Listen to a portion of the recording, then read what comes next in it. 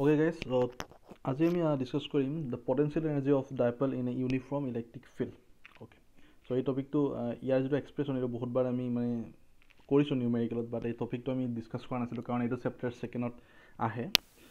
So now potential energy মানে কি এইটো আমি ডেফিনেশন দি দিছো যে potential and potential energy there are two different things. So ইয়াত কি হ'ব তোমাৰ dipole যেটা এক্সটাৰ্নাল ইলেক্ট্ৰিক ফিল্ডত মই ৰাখো এখন ইউনিফৰ্ম ইলেক্ট্ৰিক ফিল্ডত ৰাখো এটা কি হয় এটা টৰ্ক এটা প্ৰডিউস কৰে. Okay, and what is the expression of the torque? The expression of the torque is this. Okay, tau equal to p sin theta, and the theta is the angle between the dipole moment and electric field. ইয়াত obviously এটা torque এটা produce কৰিছে. এটা কথাটো হল তুমি যদি সেই টৰ্কৰ এগেইনষ্টত এটা ওয়াৰ্ক ডান কৰা, ঠিক আছে, টু নিউট্ৰেলাইজ দ্যাট টৰ্ক, সেই টৰ্কটো তুমি নিউট্ৰেলাইজ কৰিব ট্ৰাই কৰিছা, সি তোমাক এটা obviously টৰ্ক এটা দি আছে আৰু তুমি তাক তাৰ এগেইনষ্টত তুমি এটা ওয়াৰ্ক ডান কৰিছা. তো কিমান ওয়াৰ্ক ডান কৰিব লাগিব?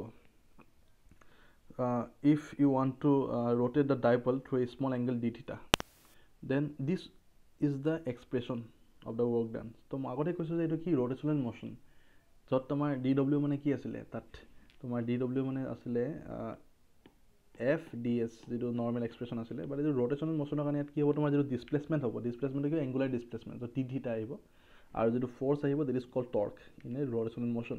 So সেইকাৰণে ইয়াৰ যেটো এক্সপ্ৰেশন হ'ব, that can be written as dw equal to tau d theta.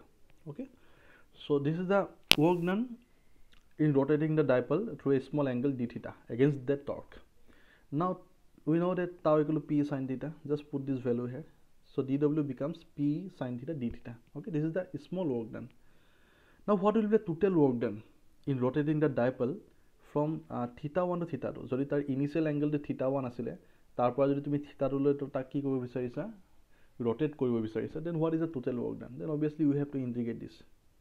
Okay, so I think you know about the integration and difference and all these things. Already we discussed all these things in the class 11, and integration and differentiation are very important to learn the physics. And most important thing is that you have to be very strong in the mathematics to learn the physics. Without mathematics, physics is just nothing.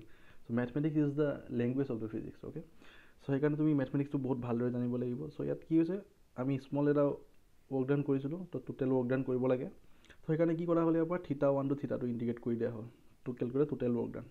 So variable লিখি obviously theta p, these are the constants, so just take outside. So sin theta d theta integration কিমান আছিল, minus cos theta.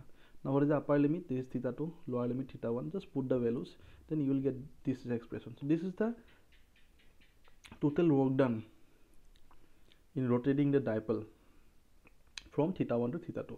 So this work done is stored as a potential energy. So this is the expression of potential energy.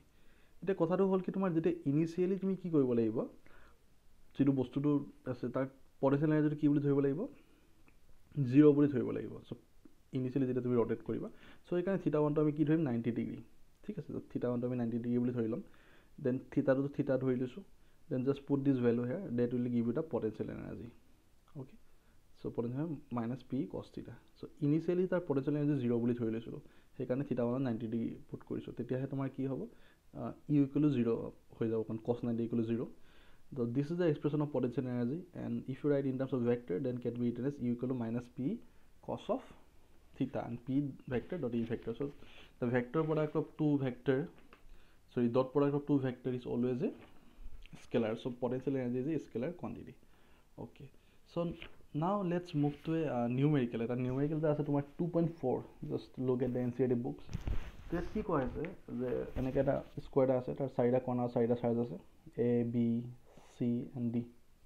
Okay, তো চাৰিটা charge আমি দেখা পাই আছো, এতিয়ালৈকে দেখা পাই আছো, এতিয়ালৈকে আমি হে কৰা নাই. তো ইয়াত কৈছে কি যে তোমাক find a work required to put together this arrangement.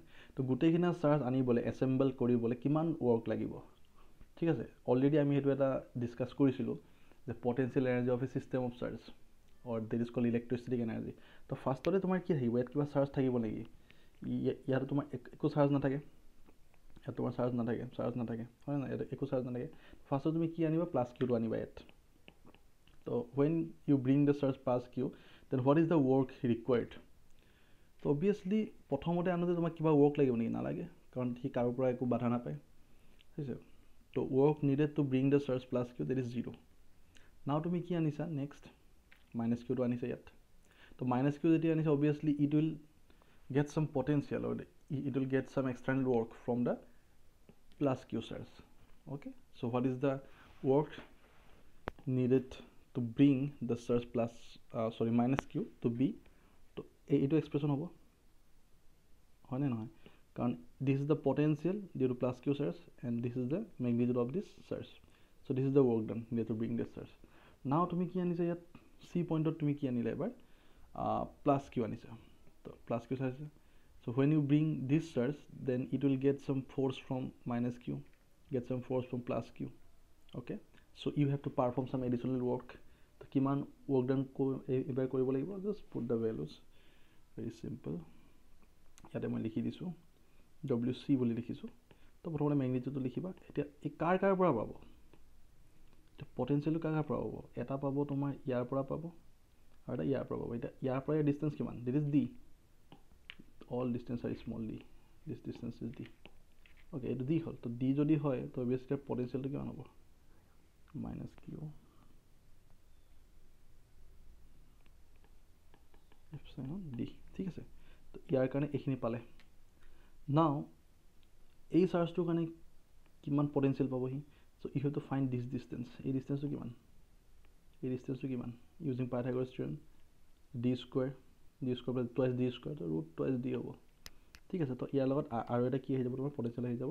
তো সেইটো কেনেকৈ লিখিবা, অলপ জগা অলপ কম হৈছে, তো জাষ্ট লিখি দিবা ইয়াত কিবা হ'ব, এইটো প্লাছ কিউ আছে, এইটো প্লাছ কিউ হয়.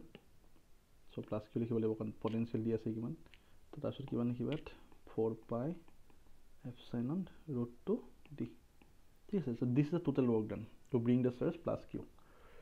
okay, now to bring এবাৰ লাষ্টৰ এটা চাৰ্জ এটা আছিল নহয় ইয়াত, এই চাৰ্জটো কিমান মাইনাছ কিউ. এতিয়া মাইনাছ কিউ যদি আনো মই কাৰ পৰা পটেনশিয়েল পাব, অবভিয়াছলি ইয়াৰ পৰা পাব, ইয়াৰ পৰা পাব, ইয়াৰ পৰা পাব. তো ইয়াৰ পৰা যেতিয়া পাব ইয়াৰ পৰা ডিষ্টেঞ্চ d. ঠিক আছে, ইয়াৰ পৰা ইয়াৰ ডিষ্টেঞ্চটো d এ, তো ইয়াৰ পৰা ইয়াৰ ডিষ্টেঞ্চ কি again root twice d. just put the formula. তো এইটো কেনেকৈ লিখিবা w d আহিব না এবাৰ. so that can be this minus q আছে চাৰ্জটো কাৰণ টেষ্ট চাৰ্জটো তুমি চোৱা এই বস্তুটো, it is minus q. okay, so that's why I have to write minus q. now it will get potential from this source, just put that value q by 4 pi epsilon. what is the distance between these two sources, the distance is small d, so small d just sorry. okay, now it will get a potential from this source again, just put this value where plus q 4 pi epsilon d. okay, again you will get potential from this source. so what is the distance, sorry, from here to here root twice d na. so again you put koi dia minus q asile, so ekhane 4 pi epsilon root twice d. so এইটো হ'ব total work done to bring the source minus q to the point d. so এতিয়া হৈছে তোমাৰ কি এইখিনি হ'ল প্ৰত্যেকটো charge আনিবলৈ তোমাৰ work done কৰিবলৈ কৈছে. now what is the total work done to assemble this configuration. ঠিক আছে, এই কনফিগাৰেশ্যন তুমি assemble কৰিবলৈ total work done to কিমান হ'ব তোমাৰ, পুরোখিনি কি হ'ব, we have to add all the work, just add here কি কৰিব পাৰি total work done কিমান, sorry, w equal to wa plus wb plus wc plus wd.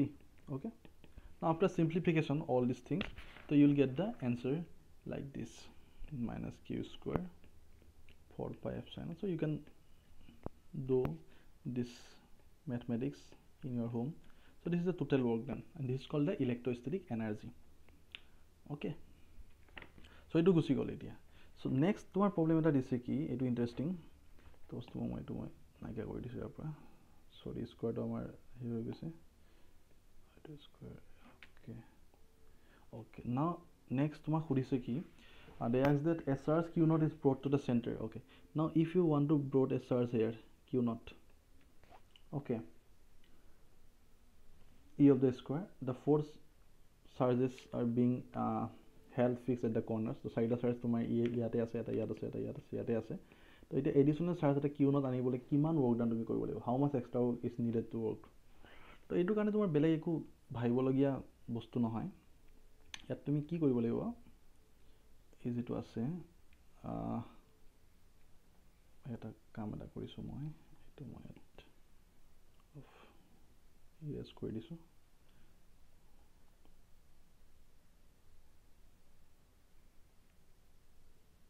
Okay so Q not যেটা তুমি আনিবলৈ কি কৰিব লাগিব টোটাল ৱৰ্ক ডানটো কিমান হ'ব the potential energy Q not ইয়াত দি দিলা ঠিক আছে আৰু এই চাৰিটা চাৰ্জে কি দিব তাৰ ওপৰত পটেনচিয়েল দিব অবভিয়াছলি পটেনচিয়েলটো জাষ্ট মাল্টিপ্লাই কৰিলে হ'ল এতিয়া পটেনচিয়েলটো তোমাৰ কি হ'ব ইয়াৰ পৰা ইয়াৰ ডিষ্টেঞ্চ কিমান এইটো ইয়াৰ পৰা ইয়াৰ ডিষ্টেঞ্চ এইটো ইয়াৰ পৰা ইয়াৰ ডিষ্টেঞ্চ এইটো ইয়াৰ পৰা ডিষ্টেঞ্চ এইটো চ' অল ডিষ্টেঞ্চ আৰ ছেম তো ই যিটো পটেনচিয়েল কিমান দিব মাইনাছত আহিব ই যিটো পটেনচিয়েল কিয় দিব মাইনাছত আহিব ই কিয় দিব প্লাছত দিব ই প্লাছত দিব চ' if the distance R same from Q not to all the charges then what is the total potential given by all the charges that will be 0 so' total work ডান কিমান হ'ব 0 হ'ব চ' এইটো কেনেকৈ আহিব প্ৰথম মই এটোৰ কাৰণে ধৰিছোঁ কিউ বাই 4 পাই এপচাইলন এই ডিষ্টেঞ্চটো লৈছোঁ এই ডিষ্টেঞ্চটো ঠিক আছে এই ডিষ্টেঞ্চ চাপ'জ এক্সৰ ভিতৰতো তুমি কেলকুলেট কৰি ল'বা আৰু এক্সৰ ভেলু পাৰিবা উলিয়াব কাৰণ এইটো কেনেকৈ উলিয়াবা এই ভিতৰত কিমান হ'ব d/2 this is d/2 just use the Pythagoras থিয়ৰম যদি এক্স হয় দেন কিমান হ'ব এক্স আহিব এক্স আহিলে তো মাইনাছ যিটো তোমাৰ বিত আছে তাৰ কাৰণে কি মাইনাছ কিউ আহিব 4 পাই এপচাইলন ডি এক্স প্লাছৰ কাৰণে প্লাছ আহিব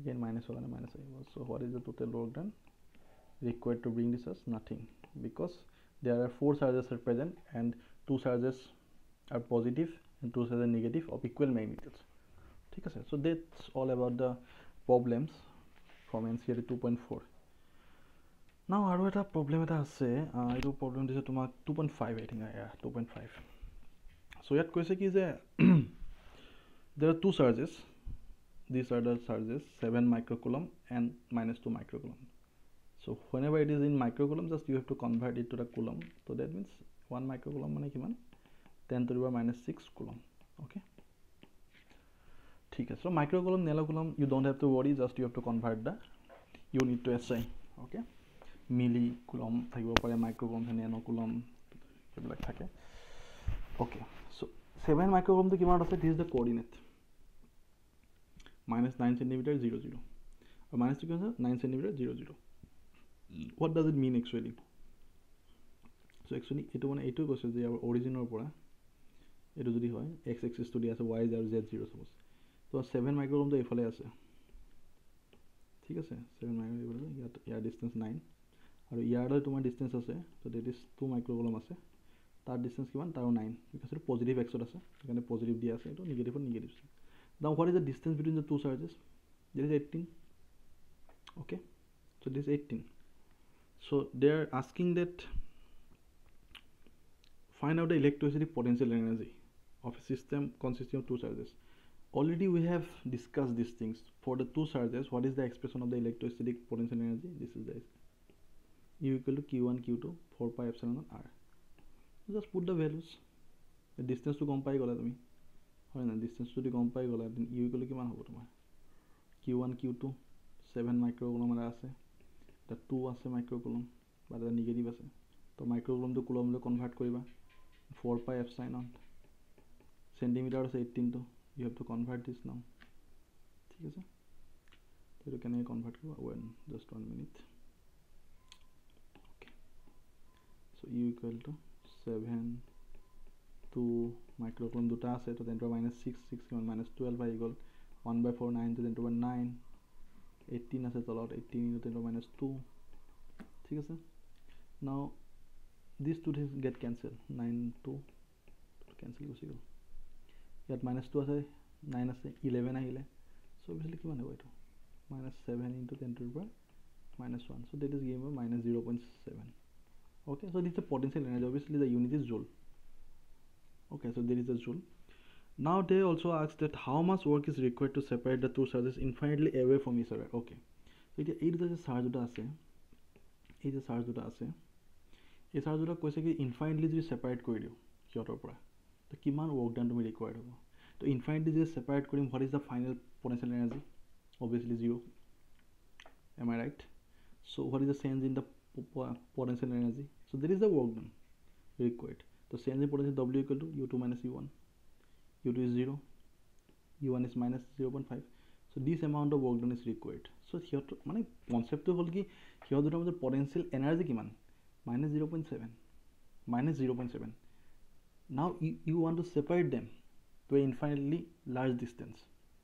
So obviously তাৰ এগেইনষ্টত ৱৰ্ক ডান কৰিব লাগিব। তো এইটো কিমান পাবা পজিটিভ থাকিব ন। তোমাৰ যদি 5 টকা এটা আছে তোমাক মই টকাটো নাইকিয়া কৰিব লাগে -5 দিব লাগিব। তোমাৰ পৰা 5 টকা ল'ব লাগিব টানি মই। তুমি সেইফালে গৈ আছা মই তোমাক এইফালে টানিব বিচাৰিছোঁ তাৰ তোমাৰ এগেইনষ্টত কৰিব লাগিব ন। সেইকাৰণে এইটো পজিটিভ আহিলে। যদি তুমি ডাইৰেক্টলি ভাবা যদি তুমি মেথমেটিক্স নকৰিও তুমি ইয়াৰ এনচাৰটো কৰিব পাৰা। Okay, so that's all about the numericals and the potential energy due to a dipole. Thank you.